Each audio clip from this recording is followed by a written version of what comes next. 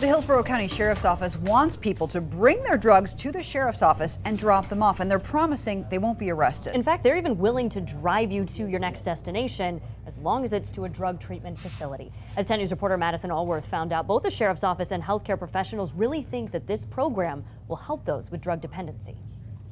Bringing illegal drugs to a sheriff's office might not sound like the best idea, but that is exactly what the Hillsborough County Sheriff's Office wants you to do. Even if you just say, hey, I have drugs with me, you can bring them along, come to the facility, turn them in, no questions asked, and if you need help to that drug treatment facility, we'll even give you a ride and help you with transportation to get the treatment. The drug amnesty program launched today. The hope is that cutting out the criminal aspect will make people more likely to participate. We're never going to arrest our way out of any type of problem.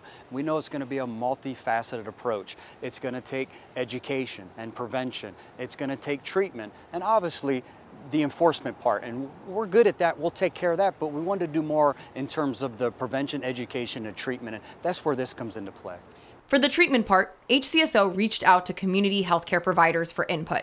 And some of those same caregivers are in Orlando right now at the Florida Behavioral Health Conference, talking about ways to deal with substance abuse. Honored to be a part of a community where the Sheriff's Office is taking the initiative to decriminalize substance abuse disorders.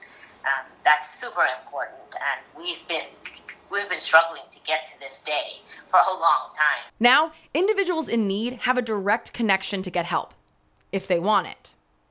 How do you ensure that that person then is going to seek treatment, is not just dropping off their drugs?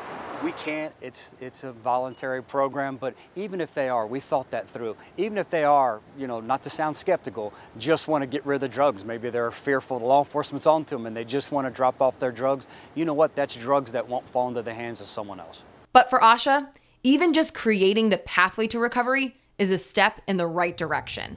Well, how easy is it to say, just go to your local sheriff's office? And now it becomes a link to services. How fantastic is that? And tell me again. One other agency, the Ocala Police Department, is offering similar amnesty for those addicted to heroin, or opioids. If you choose to drop off your drugs, deputies will actually drive you to a treatment facility where you can get help. And if this is something that you want to get involved with, we have a list of those drop-off sites in this story at WTSP.com. Could help a lot of people.